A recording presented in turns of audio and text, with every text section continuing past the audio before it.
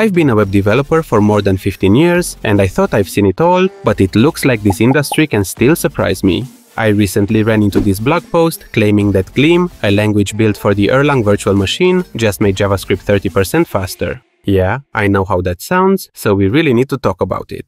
Gleam is a really interesting language. It was first released in March 2024, it is statically typed, functional, immutable by default, and compiles to both Erlang and JavaScript. It looks like an awkward mix between Elm and OCaml and runs on the battle-tested, fault-tolerant Erlang VM. This is the same platform powering WhatsApp, RabbitMQ, and half the telecom industry. That's real software that runs on billions of devices, affects half of the world when it crashes, and addresses problems more serious than how to render a React component on the server. And yet somehow, despite its serious backend credentials, Gleam also targets JavaScript. And it does it in a smart, efficient manner, without dragging in a runtime, a framework, or a pile of spaghetti code just to achieve reactive hydration. You write Gleam, and it spits out clean, readable JS. And because the language is statically typed with no null, undefined, or implicit coercion, it avoids a whole category of bugs that JavaScript developers are used to dealing with. What's more important is that Gleam's pattern matching is exhaustive and enforced at compile time.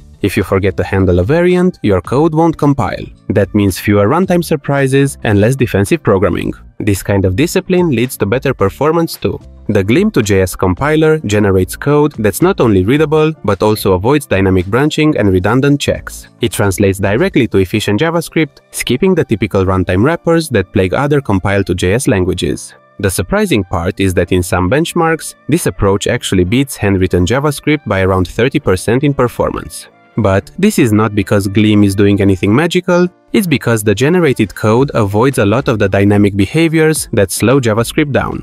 Static analysis and strong typing let the compiler emit simpler, more direct code paths. But I have to stress out that despite its focus on JavaScript, Gleam is not a toy language. It was originally designed to work with Erlang's Beam virtual machine, and that's worth digging into. The Beam isn't just fast or scalable in the way those words get thrown around in web dev, where downloading thousands of lines of JS to render some buttons on a page is considered a best practice. Beam was designed from day one for building systems that never go down. You get lightweight isolated processes, no shared memory, built-in supervision strategies, and seamless hot code upgrades. The model is very different from the thread or async-based concurrency most web devs are used to. Every process in Beam is isolated, cheap to create, and communicates only through message passing. There's no shared state, no mutexes, and no deadlocks. Thanks to built-in supervisors that monitor everything, when a process crashes, it doesn't bring down the whole system, it simply restarts. This fault-tolerant mindset is baked into the ecosystem. Erlang developers don't write defensive code everywhere because the system can crash safely and recover instantly. Gleam brings that model into a statically typed language without the awkward syntax or runtime quirks of Erlang. So when people say Gleam made JavaScript faster, what they really mean is that Gleam enforces discipline. It removed undefined behavior, it eliminated runtime guessing, and it generated code that's straightforward, optimized, and boring in the best possible way. And in a world where most JavaScript frameworks get slower the more features they add, this kind of boring is a breath of fresh air. If you liked this breakdown, you might find some of my other videos interesting as well. Don't forget to like, subscribe, and until next time, thanks for watching.